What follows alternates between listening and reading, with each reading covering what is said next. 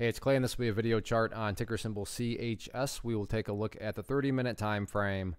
Real quick, what do I mean by 30-minute in case maybe you're new to charts? Instead of each one of these candlesticks here representing 1 day's worth of price action, which is what you would normally see, each one represents 30 minutes. So while this here may look like several days worth of time, it's actually today's price action broken down into 30-minute time slices.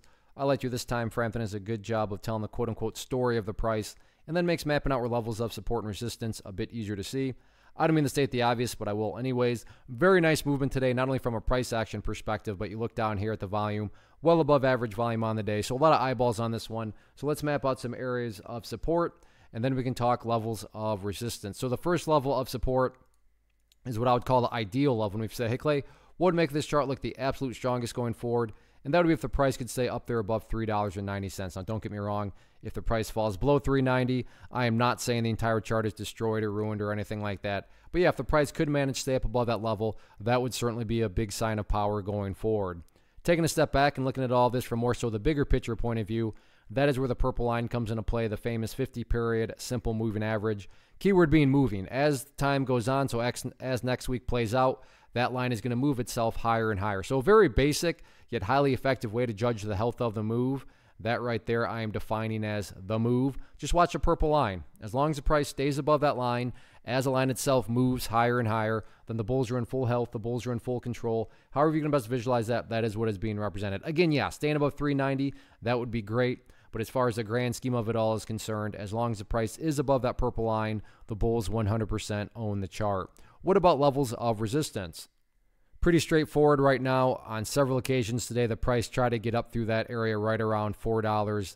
And I get it, the price was up above there a few times, but the price never stayed up above $4.10 for very long at all. So $4.10 is going to be that public enemy number one going into next week. But really, resistance levels don't matter that much. What do I say that? Well, what matters is what this chart has already been doing, and that is this right here.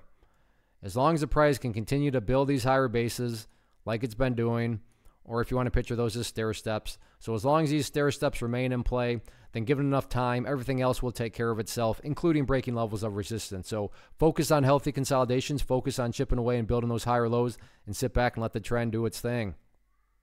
First off, thanks so much for watching the entire video. Real quick, before you go, I want to invite you to a live webinar, web class, training, workshop, online event, whatever you want to call it, but it will be me live revealing to you what I've discovered that has allowed me to transform myself from being an employee to being my own boss, including how I had only one losing day out of 73 days in total. I'm going to cover 3 keys that have helped me unlock profitable consistency within the markets. The first key is super weird, but in a productive type of way. The second key is super awesome because it quite literally is wired into our DNA as humans, making it very easy to use. But in a cruel way, this becomes a pitfall for many traders. I'll explain it all though, including how to avoid the pitfall that it creates for some. And yeah, the third key, when you hear it, sounds way too good to be true, but it's not, and I'll show you how it all works. Then at the end, I open it up for a question and answer session that is, again, totally live. Even if you can't make the live session, please still sign up as it will be recorded, and you can go back and watch the replay that I will send you. Click the image on the screen or click the link down in the description box so you can get the date and time and claim your spot, which I should note is limited due to the fact that this truly is a live event. If you have any questions, let me know. If not, I'll be seeing you soon.